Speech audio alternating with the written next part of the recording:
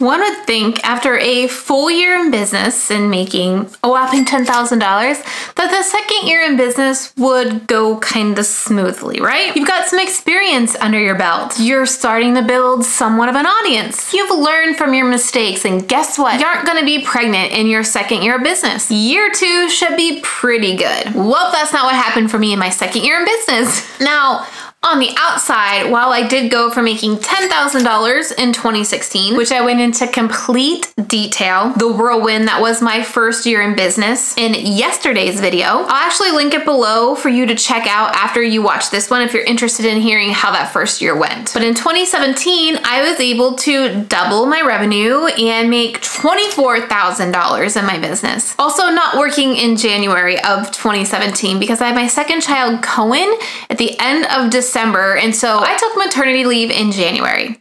That was it. Just 1 month of maternity leave, where 2 years prior, I ended up quitting my job because they wouldn't give me maternity leave, and then I only took 1 month in my own business. But let's be clear, in 2016, in December, while I was in the hospital laboring, I was signing client contracts. I was getting clients contracted to work with me in February of 2017, like literally in the hospital bed with a computer. So I actually started 2017 with 4 clients contracted. Now, before I go any further, since this is my Trina Little's Era Tour version of my journey becoming a multi-six-figure entrepreneur, I want to share what era I believe I was in for 2017. 2016 for me was, like I said in yesterday's video, my Our Song era. Uplifting, bubbly, naive, happy, not knowing what I was getting myself into. While 2017 era, I really believe it was Speak Now's haunted songs. So let's dive into why 2017 became the haunted era. Now, after January's time off and jumping back in February with 4 clients, guess what I also decided to be a great time and a great thing to add to my plate with a 2-year-old and a newborn. I jumped into planning a brand new course because I thought since my last course didn't sell, brand boosting video only sold to 3 people, that there was something wrong with it. So I had to start all over and basically recreate the wheel. But here's the reality. At the end of 2016, I had 997 people on my email list total for course sales all of 2016, because I did a few launches. I sold 39 courses. That's about a 4% conversion rate for my 997 people email list, which is an incredible conversion rate. But myself, young in this business world and hungry for that elusive 6-figure launch that was being so heavily marketed to entrepreneurs, online business owners at this time, I didn't clearly understand the numbers and the conversion rates behind launching to tell me, Trina, what you had was great. It converted at almost a 5%. Stick with it. You don't need to recreate the wheel. You just need more people on your email list to sell it to.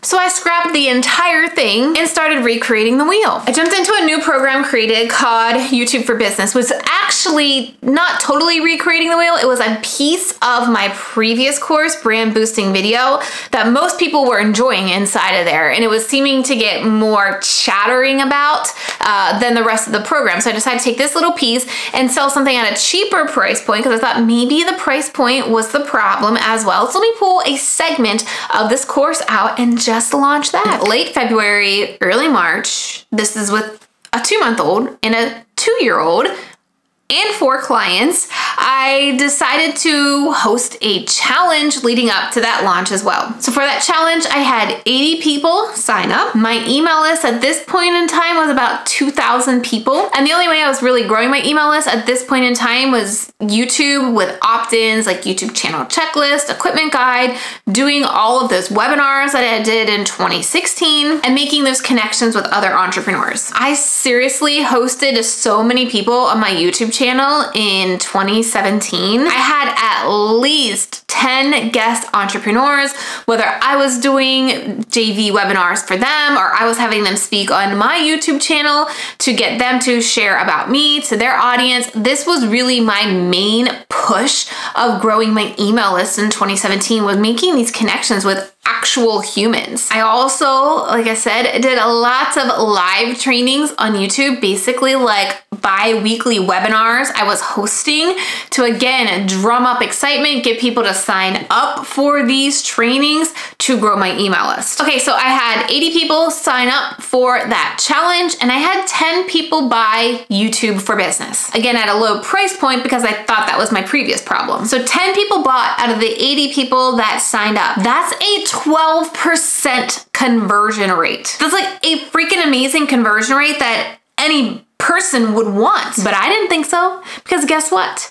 That wasn't a 6-figure launch. That was only 10 people. How was I gonna get to this 7-figure business that I kept telling was what successful business owners did back in 2017? That was all the marketing, like become a 7-figure business owner. So I immediately figured it was a fail. I mean, even if I sold all 80 people that signed up for that challenge, I still would have only made just over $10,000. So again, the numbers were not computing properly in my head to get to that goal that I thought I needed to hit, which is seriously something that I talked so much more about. I wish these numbers were explained to me a lot earlier, and not just explained to me, but seriously dumbed down for me. I'm not a numbers person.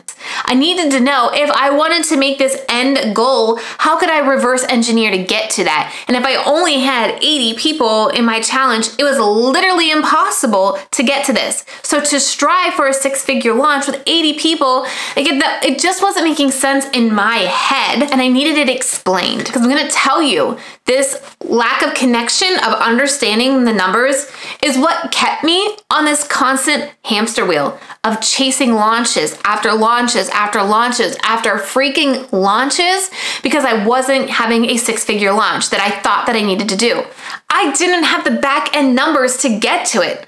My conversion rates were great. My conversion rates were industry standard, but I didn't understand that. I just wanted that end number. None of the in-between was talked about. The only thing that was talked about were business owners making a boatload of money, and they weren't explaining how they were doing that. This is ultimately what has led me to creating my program, 10K on Replay, this year, to break down to 5-figure entrepreneurs how to get to 6 figures realistically, not making these big goals that we're told to think big, think even bigger, but not told how to get there, not told what is the realistic path to get there. What are the numbers you have to actually get there? Because you just can't visualize it. You just can't have a mindset to get to it and it magically happens. There are numbers that need to support that end goal. I'm getting fired up over this because this is what kept me, like I said, in this cycle of feeling like a constant failure. And I don't want any more entrepreneurs to feel that way. And so that's why we really focus in 10K on Replay. What is the realistic path to get you to consistent monthly income that will lead to a 6-figure business? What are the numbers on the back end? People following you, email list subscribers, conversion rates. What are these numbers? What are these metrics you need to clearly understand to get to that? Because you're not going to get to it if you don't understand those numbers first. Okay, let me take a step back from that soapbox moment. And the other thing I started doing in 2017 as well, as I looked through all my stuff, is I started planning further out. I started doing 90-day plans, which is something that I do to this day. And like I mentioned with 10K on Replay, we do with our clients every quarter. This really helped me figure out how I was going to place everything on my calendar, along with kid stuff, baby stuff, all those appointments that you're doing, and making sure I wasn't overloading myself, even though I continued to. But we're talking about the Trina Little haunted era.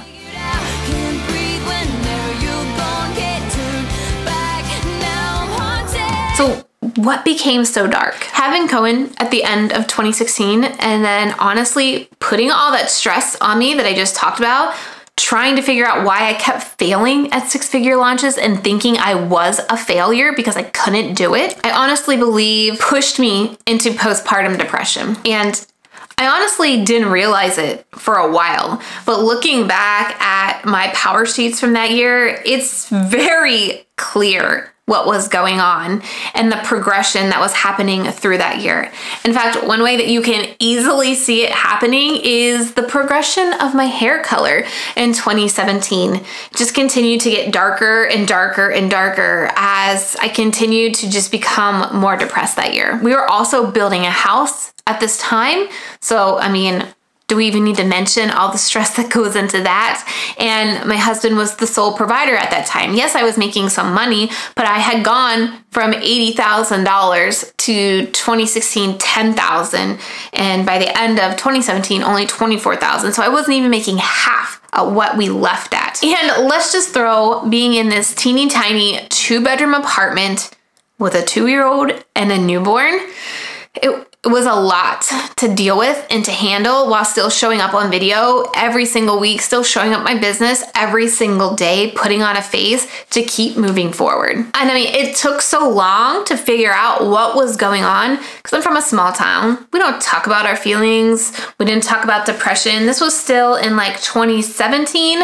So postpartum depression was a little bit more relevant, but it wasn't where we're at right now. And a few of you have asked me to talk about mindset shifts that I had in my business during this entire journey to get me to where I am right now. And honestly, still in 2017, mindset wasn't even something I was thinking about or working on because I didn't believe it. Again, being in a small town, that was kind of like mumbo jumbo kind of stuff. Like if you got to do it, you do it. It's not about mindset, you just do it. But by the end of 2017, I did get on antidepressants. And you will see in tomorrow's 2018 era, the progression of my hair color and the opposite way. And you can see where we're at now. Pretty blonde, feeling good, no longer on medication and no longer dealing with postpartum depression. Cohen is now gonna be 6.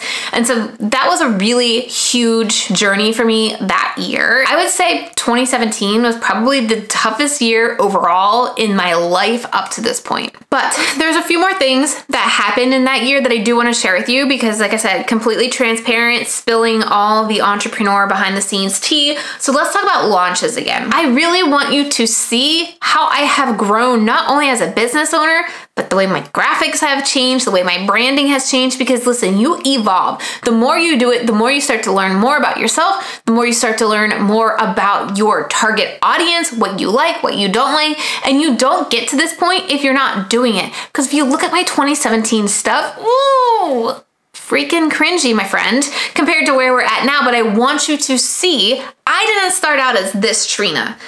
Bright pink, you know, happy, bubbly. I didn't start out here. The next big launch that I had in 2017 after that February launch was in May. Turn that sucker right around to do it again. And this time it was a brand new course again. Because I only made 10 sales the last time. There's something wrong with it.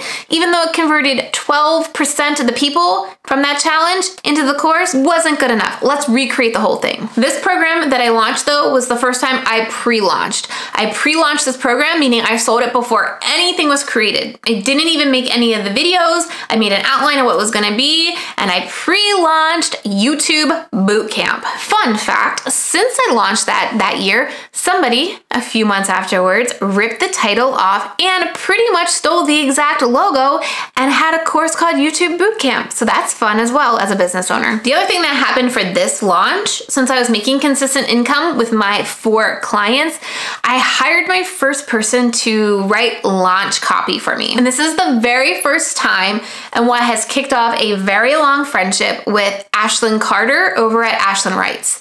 I reached out to her to do my copywriting, and while she planned out my entire launch copy, she sold herself. She bought the program, and then she ended up hiring me as her YouTube strategist, and that was in 2017. We are still working together to this day in 2020.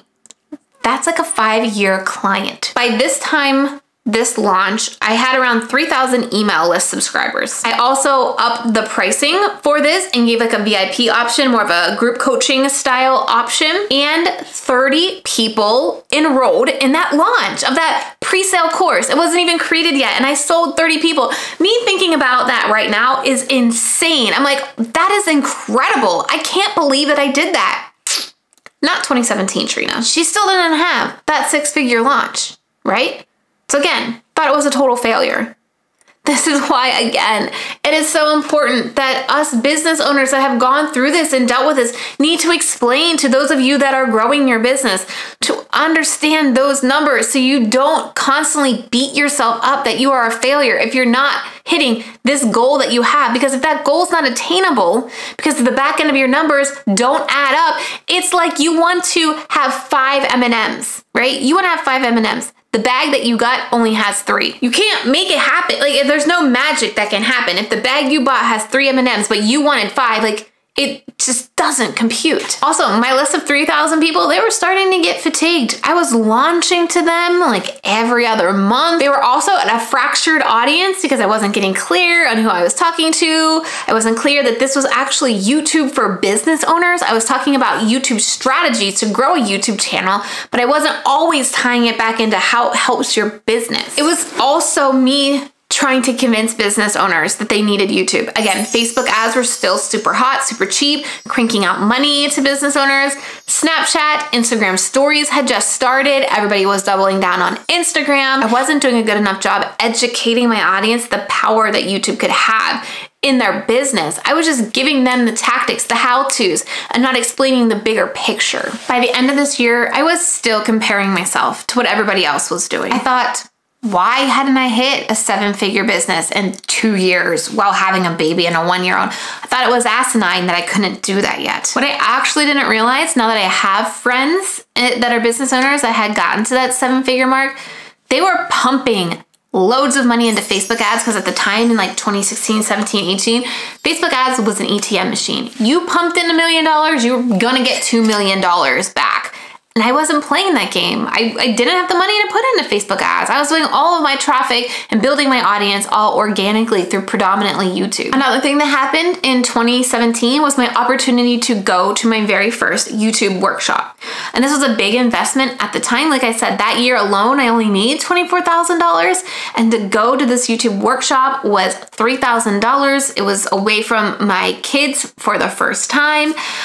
But we made it work so that I could go to that week workshop on YouTube. It was a freaking scary investment, but I knew I needed that additional training. I knew not only for me to learn more, but for me to have more confidence in myself, teaching YouTube was important. During that week, a few other added benefits came from that trip. I was able to be around other people like me who were doing similar things than me, who were trying things and who understood the business game, and we could have conversations about that because prior to it, I was just having Zoom dates, right? A few minutes here and there, but able to have dinner with people and really dive into what they were working on and what wasn't working and seeing bigger picture what people were doing in their business. I also came home from that workshop and ended up getting a job opportunity from the person that hosted that workshop as well. And I began helping him build out his YouTube program and working with his clients, but more importantly, I basically became like a part-time employee. I wasn't a part-time employee, I was a contractor,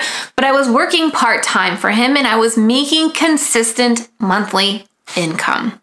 What I'd been striving for, right? Now with that opportunity, what do you think would happen in 2018? What's that next era in my business when you start to feel comfortable in your business? And I started taking medication for my depression. Well, the Air Tours is going to continue tomorrow with year 3 in my business, which was 2018. And I'd love to hear from you if you're enjoying this journey, this video series. So let me know any major takeaways that you're having down in the comments below. And like my whole purpose is for you to know this all doesn't just happen overnight. I haven't had that big breakthrough yet. It is coming.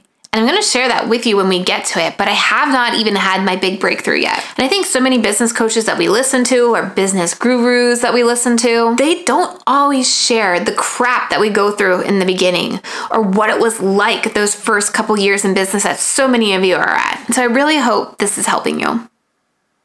See you tomorrow.